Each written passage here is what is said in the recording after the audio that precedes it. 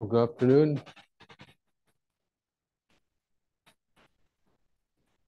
Are there any questions?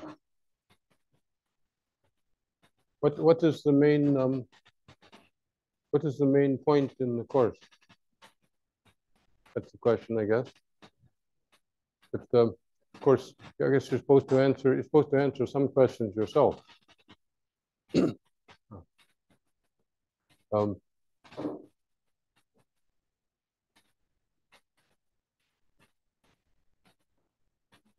Justin, are you Justin?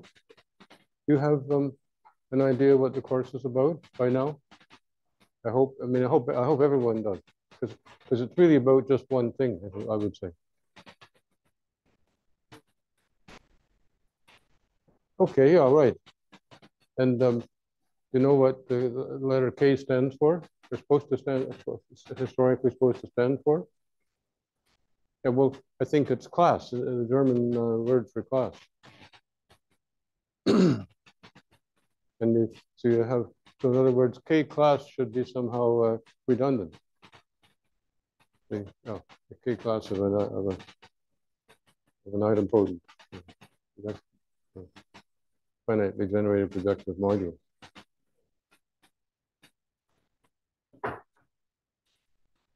Larry? And what would you say the course is about? Well, if I'm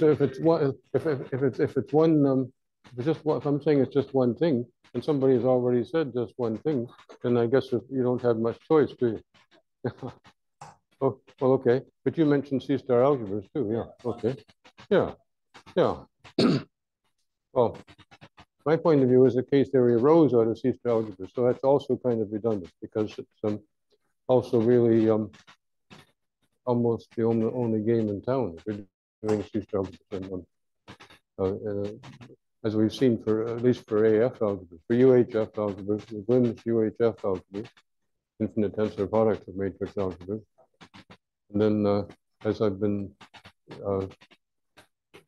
starting to talk about with Brattley's AF algebras, the K theory, the K0 group, the K0 functor is all you need to at least to tell them apart. I went to a lecture this morning. It's the Fields Medal Symposium going on right now at the Fields Institute. It's about it's in honor of particular Fields medalists. Every year, someone is chosen. Some recent Fields medalist is chosen. Since there are roughly 4 every 4 years, that works out about even. So the person is invited to attend and at the meeting. So, and tonight there's the public opening. It's taking place next door at the Fields Institute. At 7 o'clock. It's just across the street. It's across the patio, across the square. There'll be some dignitaries talking about how important mathematics is, and then there'll be someone talking about how important the work of Cauchy Berker is. I'm probably not pronouncing his name right. Surely not pronouncing his name right.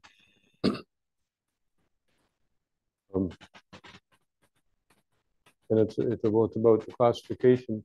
One of his main themes is the classification of algebraic variety. And I think what this means, what I understood from the lecture I attended this morning, is that what it means is you attach parameters not just to the construction of the objects in your category, and you're classifying, studying and classifying. This is like the UHF algebras where there was a parameter. It was a subset of the real line, right? It's a Cantor set. parameterize the construction of UHF algebras. So it turned out it also exactly the same parameter also parameterized the isomorphism classes. The different supernatural numbers give you different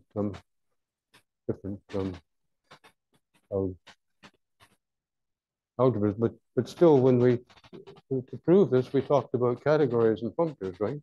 To recapture Dixmay's version of Grimm's proof. But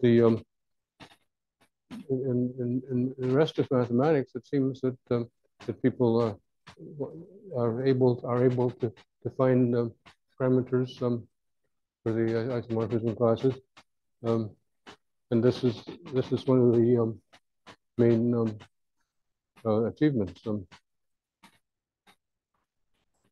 Whereas as soon as we pass to the free-floating algebra of UHF algebra, then the parameter somehow dissolves. It disappears into thin air. It's no longer a nice topological space. There are no open sets whatsoever. You look at the quotient space. The equivalence relation is such. Well, it's pretty. That's a good exercise to check what the quotient topology is. If you look at the first of all, what the equivalence relation is, how much can you change a supernatural number in order that the associated UHF algebra, when you look at its free-floating algebra, doesn't change. Okay, if we so some of us anyway have discussed the question of what happens if you multiply by 2, and I think we agreed that if you take 2 by 2, which means taking 2 by 2 matrices over your algebra. Well, if the algebra is any free-floating algebra, taking finite matrices, fixed to finite order of matrices, is not going to change the algebra, simply because if n is a finite number, 1, 2, 3, so on, and you look at infinity, then n times infinity is equal to infinity. If you take the first countable infinity, then you get exactly the same one. That means that if you multiply the number of rows and columns by 2, you get the same number of rows and columns. So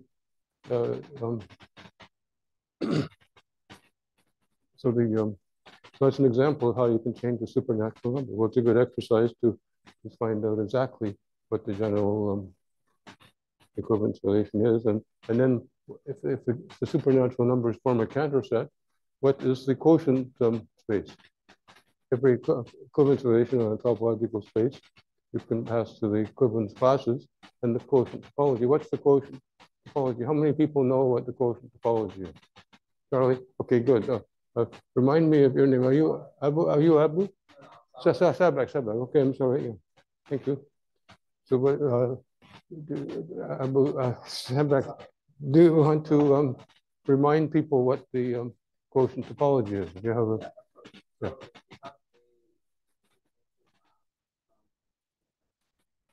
Yeah.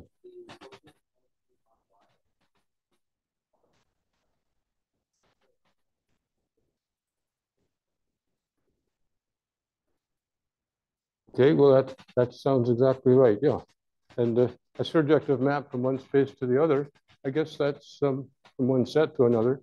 That's almost talking about an equivalence relation, right? That could be another definition of an equivalence relation, right? Yeah.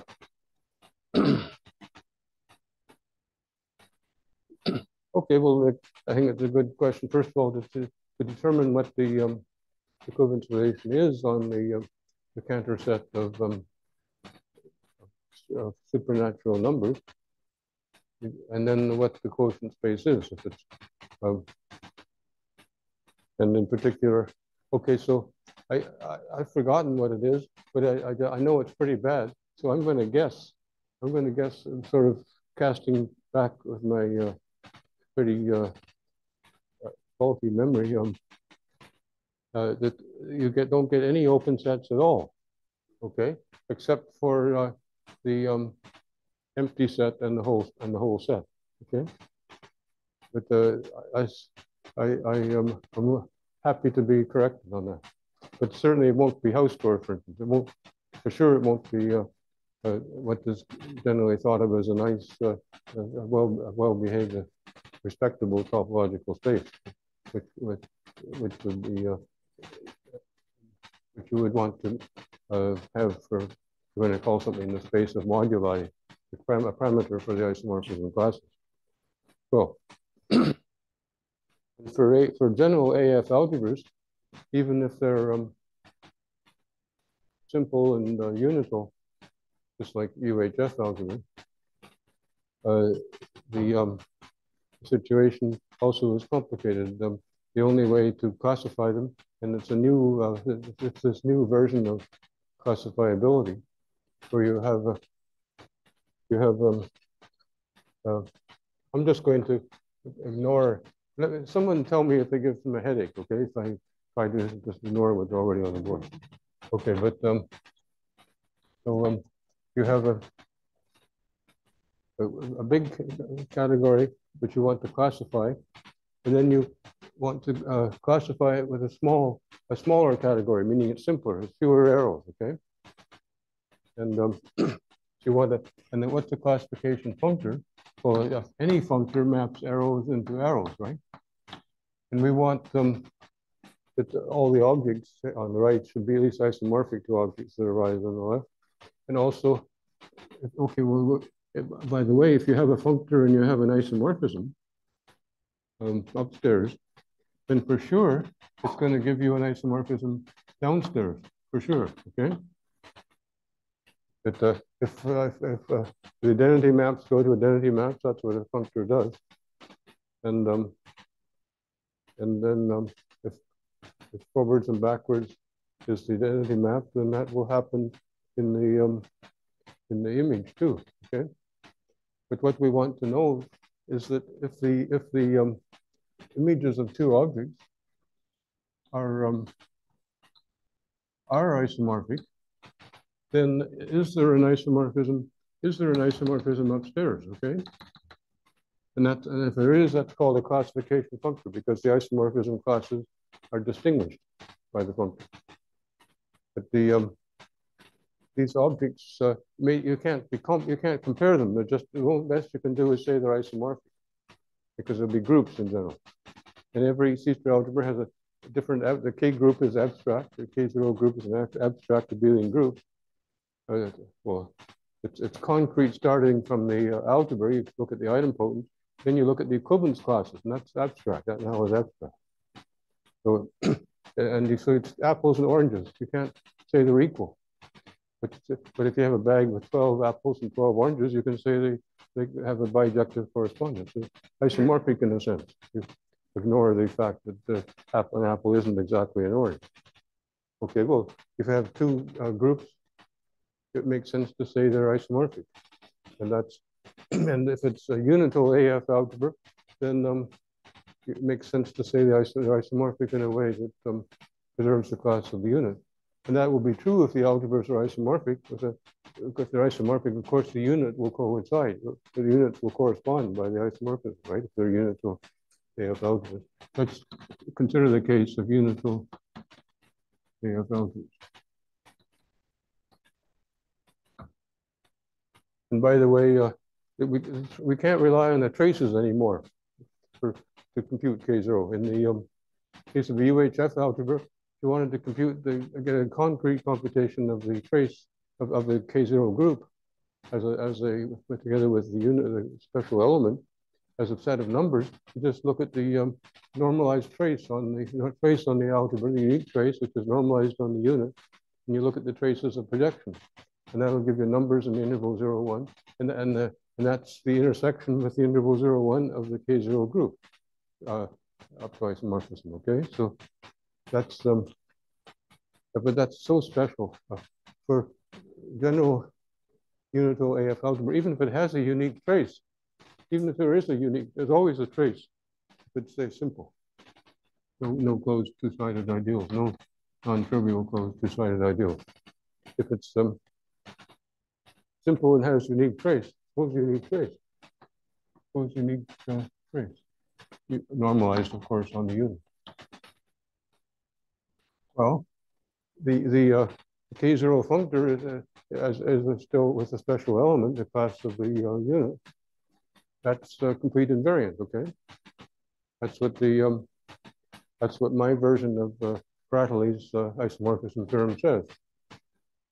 And by the way, I hope people are having fun proving that the category, interpreting Bradley diagrams as a category and showing that it's equivalent to the category of ordered groups that arise as the K-groups from AF algebra. The special element. Okay, but so the unique trace is this is a red herring. You can't, it tells you nothing about K0, okay? It tells you something about K0, but it doesn't nail it down because it gives you a functional on K0, but this may not be injective, okay? May not be, maps the K0 into the real numbers, but the K0 may not be order isomorphic. It gives you an order positivity preserving mapping from the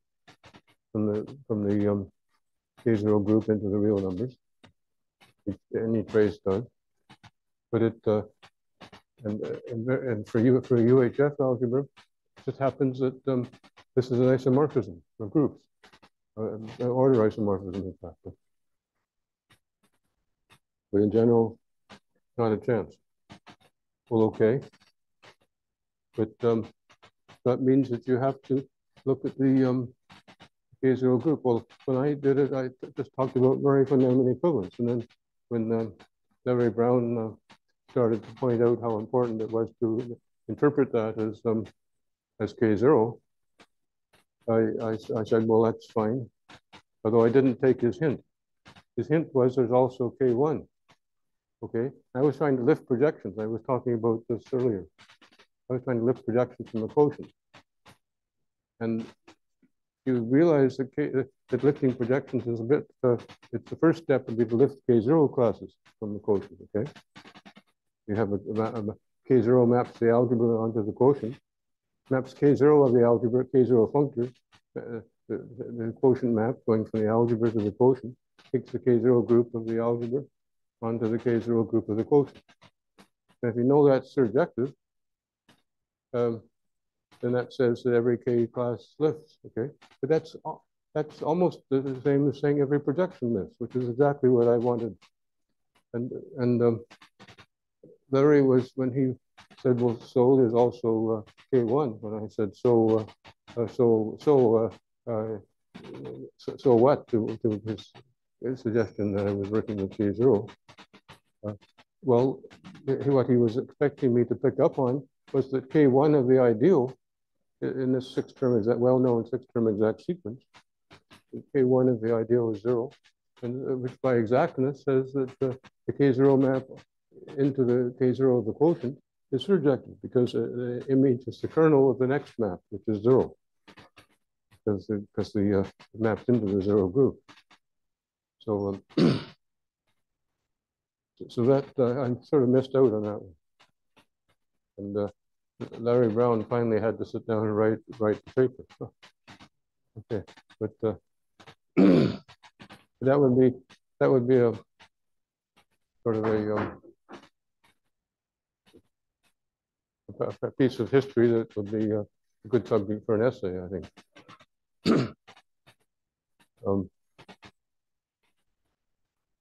Well, okay, but so you look at the K0 functor and you get two K0 algebras. At first, it's unital ones, but in other words, it's not going to help with the unit. The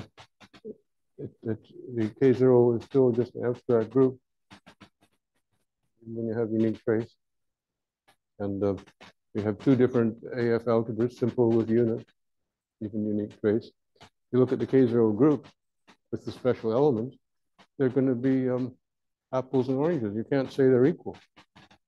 You can say they're isomorphic, and then that's what I was talking about last time. Well, recently I've been talking about the intertwining argument, which was, well, it was first, it was used by Bradley already in his intertwining of Bradley diagrams to prove isomorphism. The Bradley diagrams were equivalent, which in his sense meant there was an intertwining in a natural sense. And this could be traced back to isomorphism between the algebras.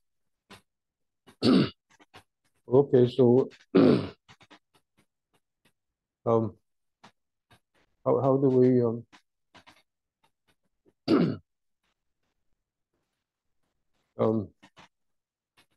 one thing I wanted to do was look a bit more at the triple squiggle proof. Okay, the first proof was you intertwine the K0 groups. The first step. Second step is for each K0 map between finite stages in the two sequences. For each K0 map, you find an algebra map that gives rise to it. But then these are just constructed piecemeal. So the second diagram is not going to commute. It would be the you could if it happened to commute when you did it one day, then you could make a note that was a good day. Okay. Because that was probably going to be the last time it happened. All right. But then the third picture is when you take the algebra maps and you make them, you modify each of them in such a way that it still lifts the K0 map, but change them by an inner automorphism. And because the unitary acting on projections takes one projection into an equivalent projection, right? So it acts as the identity on K0. And okay, well, that's what I wanted to do. I started to say how you did it, but I got bogged down a bit because you're going to have to look at the actual definition of inductive limit. Okay, so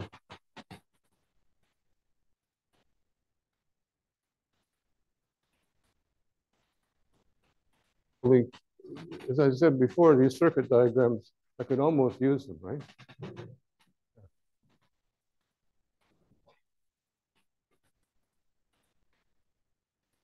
You know, I had an uncle who was a physicist. Well, I have an uncle historically. He died a few years ago. He came to Canada to be working as a postdoc for the Atomic Energy of Canada Limited. I lived in the town where people worked there. And it was quite an experience to meet people like that. One time, not that long ago, when I was moving back from Denmark, I had an electrical engineer in Denmark had modified my amplifier, my Heathkit amplifier, so it worked in Denmark. But after coming back, it didn't work here, and I had no idea how to work it out, what to do. And I thought I had lost the manual for constructing a very detailed manual. So I asked my uncle if he would be if he would mind taking a look at it. He was very happy to do it and to look at it, and he just fixed it. Okay, cold turkey.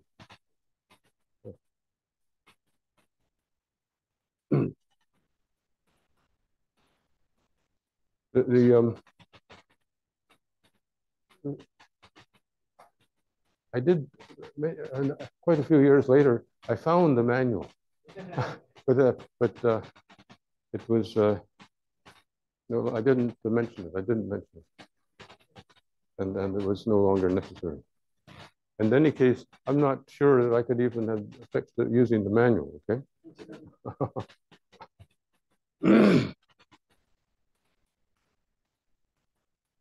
Okay, so we have the two sequences. Well, let's show several dots, meaning it's a direct sum of the finite stages are direct sums of various numbers of full matrix algebra. Okay. And these three dots, I can never resist making this silly comment. These three dots should not be confused with these dots. And then we have the Vaughan-Jones's black hole for the limit. And that's number one. And then we have number two, of course, a completely different Bradley diagram. The finite stage maps are determined up to unitary equivalence. So that's the uniqueness term that we need to show that once we have the K0, once we have the K0 intertwining, and then we've lifted the K0 maps individually to algebra homomorphism, with having non-commutative triangles, we can modify the uniqueness term says you can modify the down-up so that it's equal to the across after you put in a inner automorphism. But then the point is that that doesn't change the first map, the down map. You can think of it by associativity as just changing the up map, okay? And so you've changed the up map, and the first triangle is commutative. And then look at the second triangle, and you have up with the new up map, and then down, but it acts the same as the same way on K0. And you have down with the original choice of algebra map, and so you have the up down gives you the same K0 as going across, because that was commutative. And that's what I want to investigate now. Why is the K0 lifting commutative? Why can you choose it commutative? But once you have uniqueness, up down is the same as across, and you can modify the second down map by inner automorphism. And when you're finished, you have a completely stupid commutative algebra diagram. Okay, and so I wouldn't even it's not even respectable to assign it as an exercise. If you have a commutative intertwining diagram like this in any category, then it gives you an isomorphism in the limit. Okay, but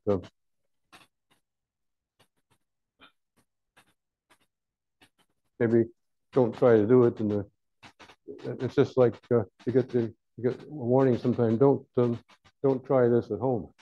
Well, maybe don't try it for an arbitrary category at first. Just look at finite dimensional, finite direct sums of finite dimensional matrix algebra, showing that commutative diagram involving two horizontal sequences gives you an isomorphism between the limits.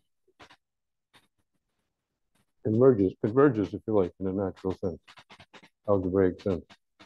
It's true for the C-star algebra limits too, but we're just looking at the algebra limits. Okay, so I'll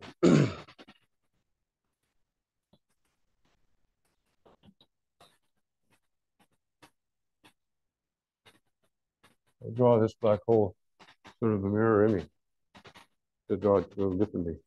I guess you can't really tell what one of those shadings is clockwise and one is counterclockwise.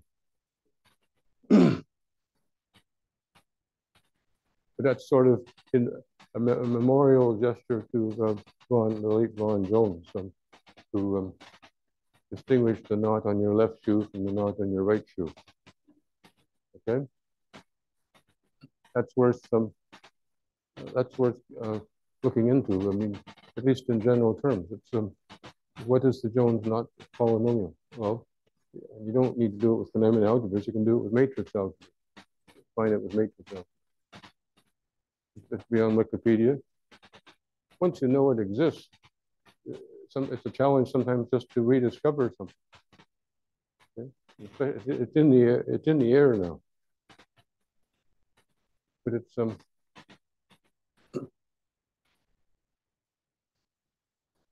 this is controversial, perhaps open to debate. But some people might say it was the most important discovery. Let's say mathematical discovery in the last century. And that you don't need fundamental algebras, you don't need operator algebras, even matrix algebras to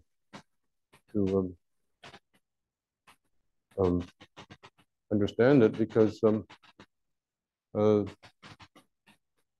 Edward Witten Have I mentioned that story? Yeah, okay, but it's too good a story to not to mention it again.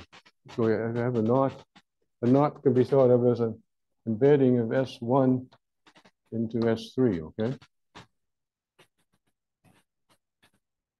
S1 being the circle and S3 being a three-dimensional space. It's the, I think if you take three-dimensional space and put a point at infinity, I think you get S3, okay? All right. So what Witten said you should do is take your favorite quantum field and just integrate it along the circle, okay? And that's the Jones polynomial, okay? Roughly speaking.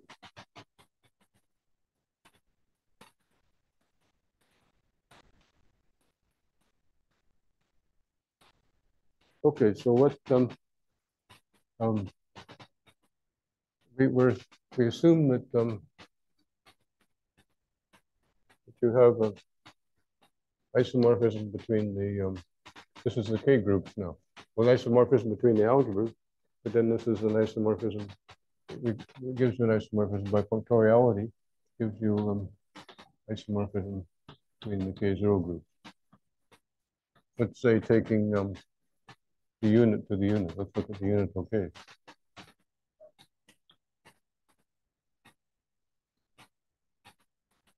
Of course, if they're inverses, the inverse is going to take the one into the one going backwards. Okay, so what we want is to get the first step, the first squiggly step, and we would like, notice that it's sort of assumed right off the bat that this first diagram is commutative, okay? And that means it is, it shouldn't be too hard. The idea is it's not too hard to get it commutative. So the first step is to take some element here where you have generators, right? It's the free group with three abelian group with three generators, right? As a group code. So you maybe assume it's just, take the case where it's just singly generated. Then this, you look at where this goes to in the limit, okay? But then it comes to something down here. And then that something down here will certainly come from something at the finite stage. This is just the algebraic inductive limit, okay? So what's the algebraic inductive limit of a bunch of abelian groups? Well, it's not injective maps. This is slightly subtle, okay? If it were not injective maps, if it were injective maps, just increasing sets, then if you have something in a union, obviously it has to belong to one of the finite sets. But in the inductive limit with non-injective maps, and sometimes you can never construct the decomposition. If you order a group, sometimes you can never construct the decomposition that has injective maps, okay? And finite direct sums of copies of Z at every stage, even if you can get it without injective maps. That was something that held me up for a while, for about a year, I think, in my when I was trying to prove this theorem. And my first preprint somehow said, well, we can assume the maps are injective. And a student of Dijksme's, Odile Maréchal, pointed out to me in the letter that that was not not justified. And so, well, she certainly knew of a counterexample. She didn't mention, but I found when I finally wrote the paper where I realized you didn't need injective maps, I put a counterexample in to show you needed a proof that didn't assume injective maps. Okay, these are just maps at the level of groups, which could take positive elements into positive elements. And okay, so this first positive generator, the number one in the group Z, maps into something here, and there's something down here. And so at some finite stage, you look at the definition of a inductive limit of for non-injective maps, even for sets. Everything does come from, if it's just sets without about metric or topology or anything, it's just purely algebraic inductive limit. And everything does come from a finite stage, okay? You have to, every time you have a different category, it's a good question whether in that category you have inductive limits or sequences. And that's defined in terms of a universal property, okay? A universal property that says that this would be the inductive limit. If whenever you have finite stage maps into some other test object, and created a diagram from the maps between the finite stage objects down to the, well, which arrows from the finite stage objects down to some other object, which give you commutative triangles all the time, then that should factor through the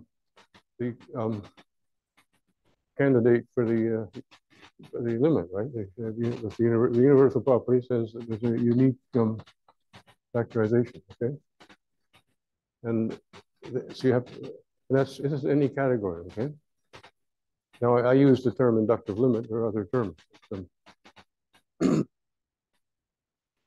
And that's regardless of whether these maps are injective or not. Well, but it doesn't always exist, okay? So you have to, when it does exist, you have to construct it. And for abelian groups or for sets, the same thing. Same construction. You just look at sequences of elements, okay? So these are elements now, not objects. Okay, you look at the sequence of elements. Of course, that means a contiguous element. First goes into the second goes into the third, and so on. Infinite connected sequence of elements. But it doesn't, of course, if it always started at the beginning, then it would be, you could only have so many, you only have as many elements as there were elements. You only have as many connected sequences as there were elements starting at the beginning, okay? But in fact, you can start anywhere. You start anywhere. There's an element up here which doesn't come from here. So these maps, of course, are not surjective any more than they're injective. And if you just look at the connected sequences, and then it's not a concrete construction, you look at equivalence classes, okay? Two connected sequences are equivalent if what? Well, there's a good homework question, okay? If it doesn't pop out of my head right away, then by definition, it's an exercise, okay? If you wanted to see me work, then I might someone, well, I wouldn't welcome if 6 people put up hands and said we require you to describe this construction. Well, I wouldn't know what to do. I have to go. I have to. But do people agree? Do people agree to take this as a possible homework exercise, or at least to think about? Okay, good. Because I've done it before. I can assure you I've done it before, and anything I've done before, I can almost hope to do again. Okay. All right. So so that's so the question is how do you identify two contiguous sequences? But the point is that everything in the limit does come from some contiguous sequence, and so you just look at this element what it went into down here, and you pull it back to where the contiguous sequence, someplace where it was on maybe where the contiguous sequence began, not necessarily that, just someplace on the contiguous sequence, okay? Some element on the path, contiguous path. All right. So, but then you just map this element directly down to there, and then since it's a free group, the whole group maps, okay? It's a group map. And that's and then you just proceed likewise. Suppose these are all just single z's, okay? It's the same idea in general. Okay, so then you get a map, except that this is not position number 2, it's some finite position, okay? And then going up, you get again some finite position, some finite stage. This maps up. And the question is this first triangle commutative? Well, the answer is no. You have to fix it up so it's commutative. Okay? And that means probably when you define the first map, allowing it to meet up with the second contiguous sequence farther out, okay? So the first map maybe should be like this, and the next map going up should maybe be like this. I mean, meeting the upstairs sequence much farther out.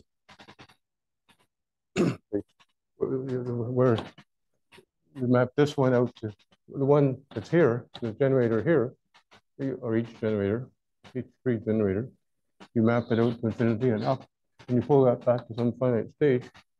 But we're now going to have to decide which finite state, okay? And it definitely won't be the earliest possible one. So now at this stage, I think it makes sense to think of it as homework. But why don't I try to, just to show that I'm at least half awake, let me try to see what I can do in a minute and a half. Okay? In terms of modifying these arrows to go farther out. So in fact, we get a commutative triangle. Okay. All right. So grammatically, we have this. Okay.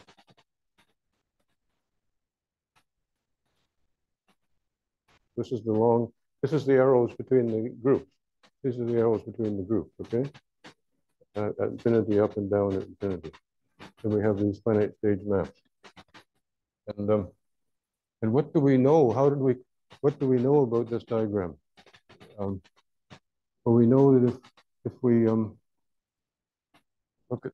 look at the this map, we go up and across, that's the same as going across and up, okay? Right? That was how this map going up was chosen to be the same as to be such that going up and across is the same as going across and up. All right, but then we just erase this for the time being, and this combined map is the same as going down and across and up. Okay. All right, but now this one down and across was the same as across and down, right?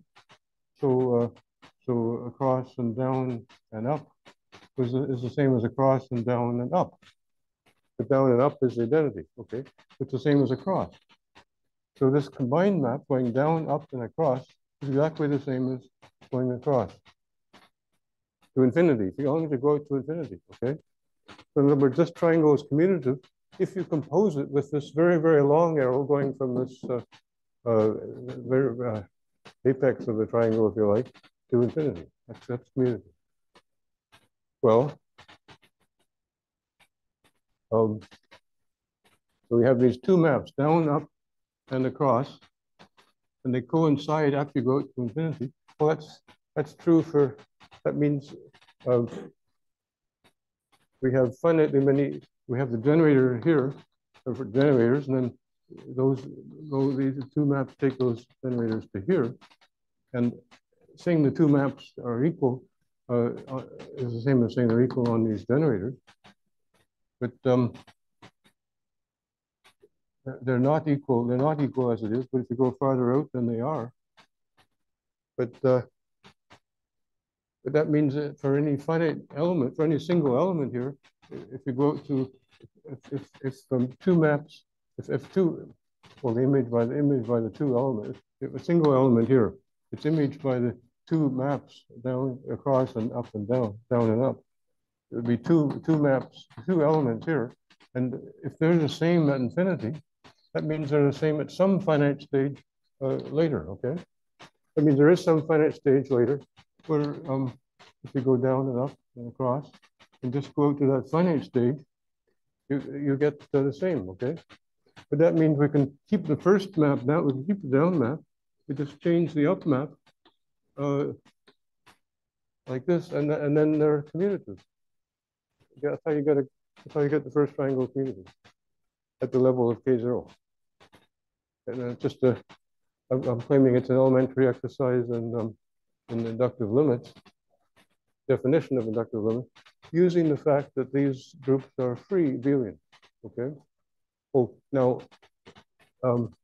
yeah, it's many generators. You have to decide whether it's going to be well. You want the maps to be positive too. I think that if we stick with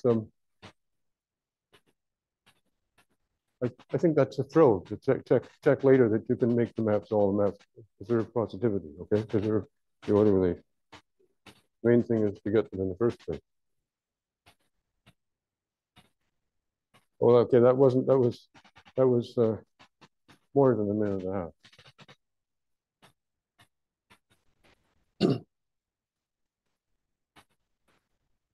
Okay, so that's more or less well, there's the uniqueness theorem, but for maps between matrix algebras, if it's finite direct sums of matrix algebras, it's six of one, half a dozen of the other. So the important thing is just to check two maps between Mn and Mn prime.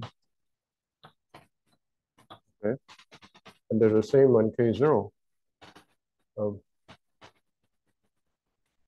And now they're not necessarily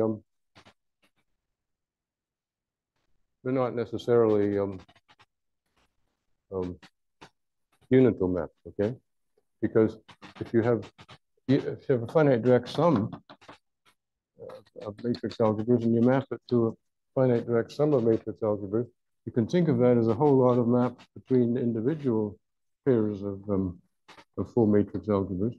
But these won't be unital. The unit on the whole thing will go into the unit on the whole thing. In particular, it will be the direct sum of a whole lot of things at each stage. But then the individual direct summands at the domains stage will be the units will be the sum of a whole lot of things, orthogonal things.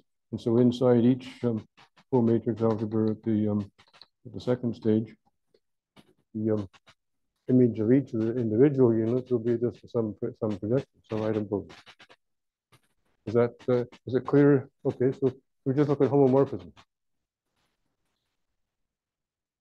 Star homomorphism, if you like. C-star algebra. And so not unital. And the point is that if they're the same on K0, then what? Abigail, if two maps which are the same on K0, where K0 is Z, so that means they're multiplying the Z map is multiplying by some number, right? So that, they call that the multiplicity of the map, of the embedding. And so if two maps have the same multiplicity, what can you say?